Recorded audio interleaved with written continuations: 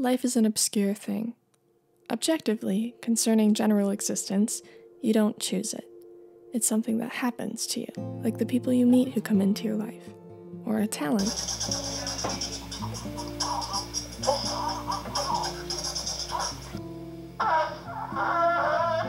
By the time you even realize it's happened, you're nearly a quarter of the way through it. That's right around when your choices come in. Your choice to let life get to you, or to turn your worst moments into laugh-ats or learn-froms. It's incredible, really, how all of the non-linear stems of options all merge together to form a linear path of past and future. How the breadcrumbs we place develop roots and grow into little bread trees. A bountiful harvest. My life, while simple, follows the same archetype as yours, and your friends, and your neighbors. Everything I am now, everything I do now, is a culmination of the decisions I have made. For example, I chose to be a box for Halloween in the 3rd grade, and when boys locked it on my face, I learned from that. Probably. I decided to drop out of college, without an idea of what I would do or where I would end up. The several months that I spent with no choice other to be my own best friend led me to not only learn to love myself, but it made me all the more grateful for the incredible friends I have now, who make the choice to love me too.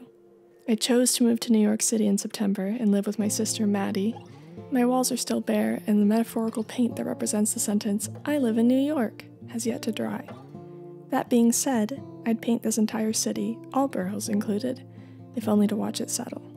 It would be my privilege. But like anybody else, I succumbed to a case of self-diagnosed city sickness, and I made a last-minute decision to take myself on a road trip. I had no destination in mind.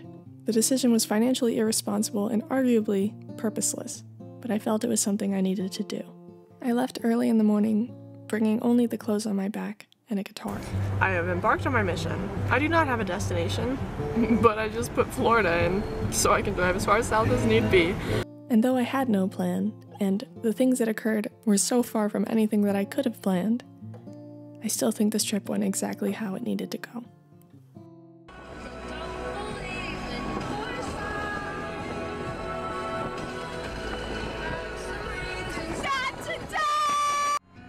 Bumping up and down in my little red wagon, bumping up and down in my little red wagon, bumping up and down in my little red wagon, won't you be my darling? We are now in the state of Delaware, we are now in the state of Maryland. The car behind me has been with me for like 3 states, but I think I have to part with them because I have to get gas. I got my coffee. It's so cold. I passed DC. It's so cold. Back on the road, southbound. At night, I wake up at twilight. It's gonna be alright. We don't even have to try. It's always a good time. Darling, we are now in the state of Virginia. We are now.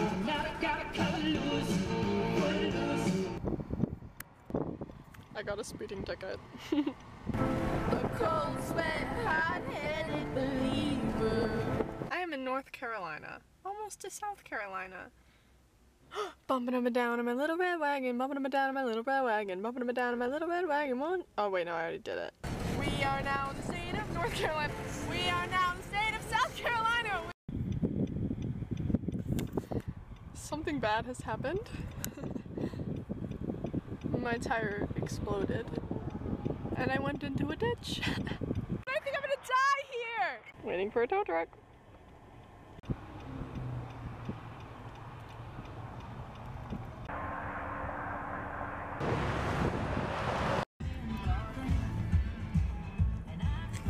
My knight in shining armor, Ricky, is here.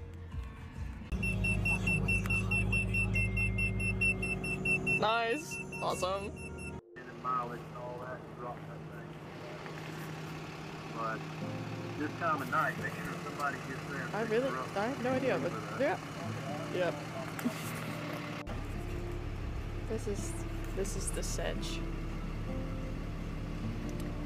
We drove like 50 miles to get here and he has to go 70 back. I thought I would make it all the way down to Florida, but instead I ended up settling in South Carolina. This is my hotel room for the night. I haven't yet decided which bed I'm going to sleep on. Probably both. I'll take turns. I'm in Charleston, South Carolina. And I didn't know what I was looking for when I left New York City. But after getting into a car accident on I-95 in South Carolina, I learned exactly what it was that I needed. You see it? I realized that I wasn't ready to go yet.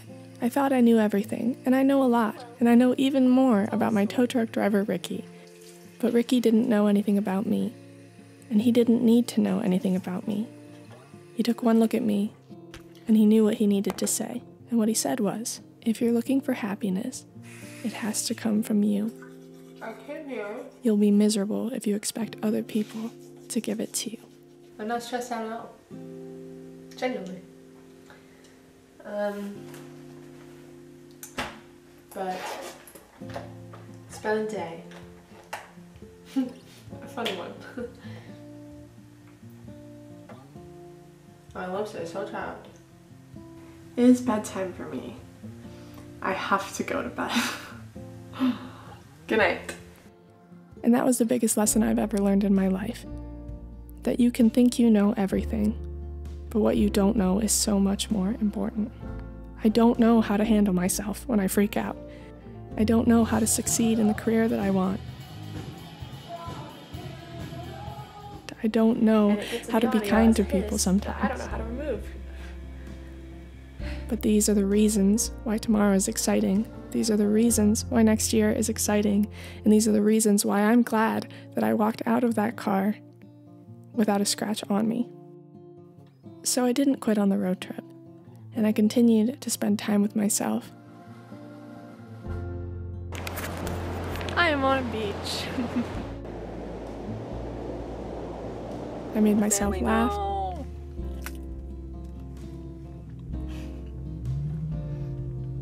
Letty didn't want to be eaten, you should have said so. I made myself cry. I cannot extend the car rental, so I have to drive to Virginia tonight! So it looks like I will not be chilling in Charleston. And I loved every minute of it. Update.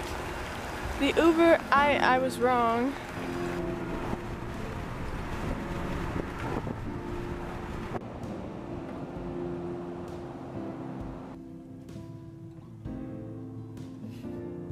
Off to Virginia. Wagon, won't you be my darling? We are now in the state of North Carolina. We are darling. We are now in the state of Virginia. We are now in the state of Virginia. We are now in the state of Virginia. Won't you be my darling?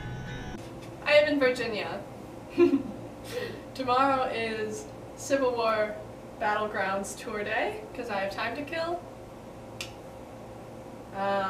Boom boom, and time is like, no, don't. Okay. That was dumb. I'm gonna take the best bath of my life.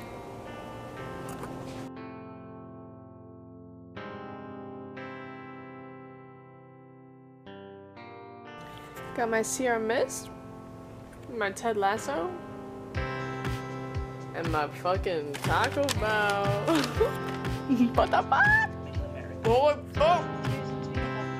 Branding opportunity for a coach. One public appearance, 50. Goodbye, Virginia.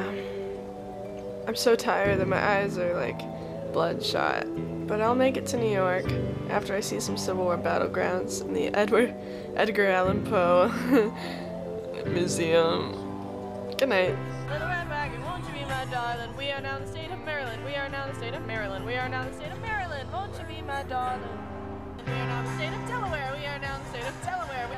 We are now in the state of New Jersey. We are now in the state of New Jersey. We are now in the state of New Jersey. Won't you be my darling?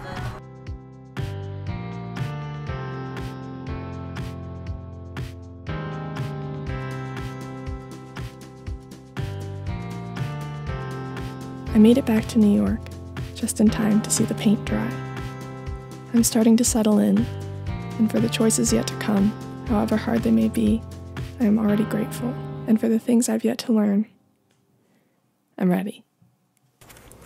I'm off to bed. It was a good day. Good night.